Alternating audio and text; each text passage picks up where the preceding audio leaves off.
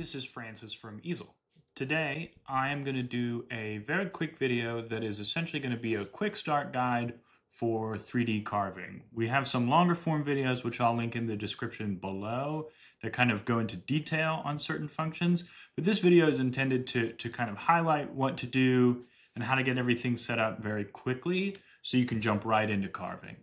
And so I'm going to just kind of jump right in really quick. The first thing that I need to do is upload my 3D file. So to do that, I'll click on Project.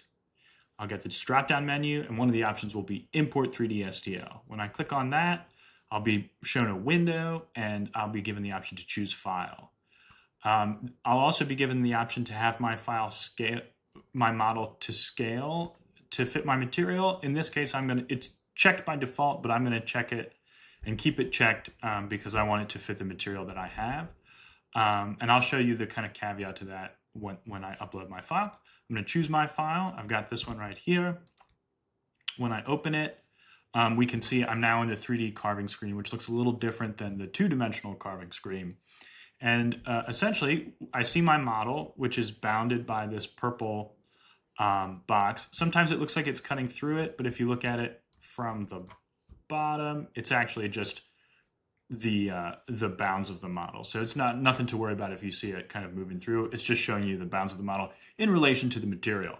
The material is outlined by this green box. And the first thing I always check when I import a 3D file is I look at it from the side, because this green box represents the height of my material, and I can see that my model sticks out. And so if I were to generate this toolpath,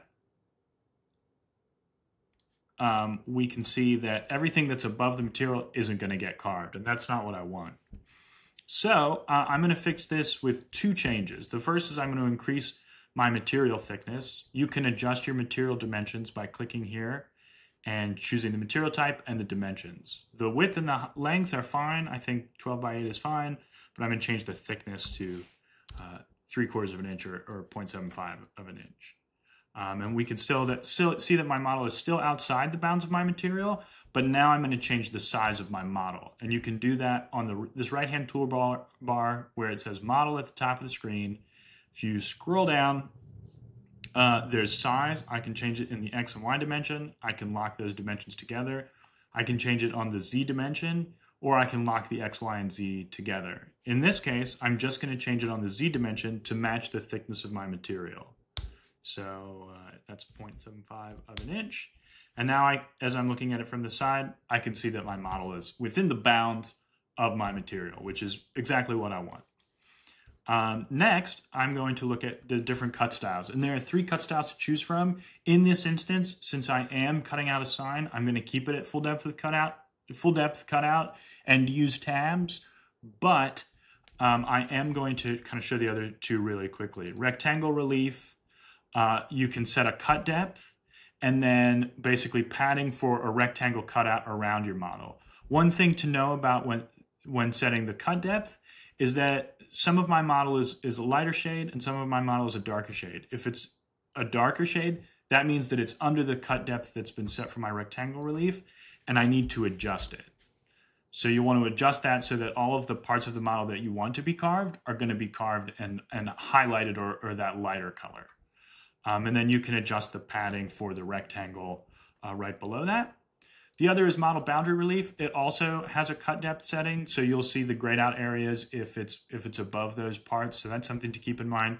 And essentially you can add padding around that, but it's essentially just going to cut down to the cut depth around your model. And so those are the other 2 styles. In this case, I'm going to use full depth cutout with auto tabs. When you're using tabs, you can choose to edit the tabs. You can't add more tabs, but you can select them and move them around. It's really great if you have like a model weak point and you don't really want a tab there or that point to be holding the material in place when it's carving. So always double check your tabs. And then the last thing I want to do before I start carving here is just check my roughing and my finishing bit.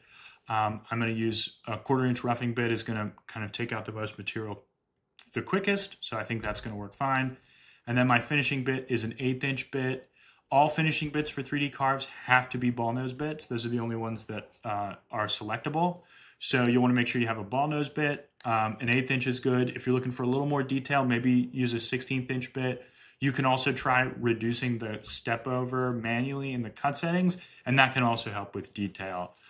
So those are some kind of settings. But essentially now my carve is ready to go. I just kind of walked through everything really quickly. And again, I'll have the videos that we have that just have a little more information on the different parts of 3D if you're looking for a more detailed kind of instruction. Have a wonderful day. To learn more, head over to easel.com.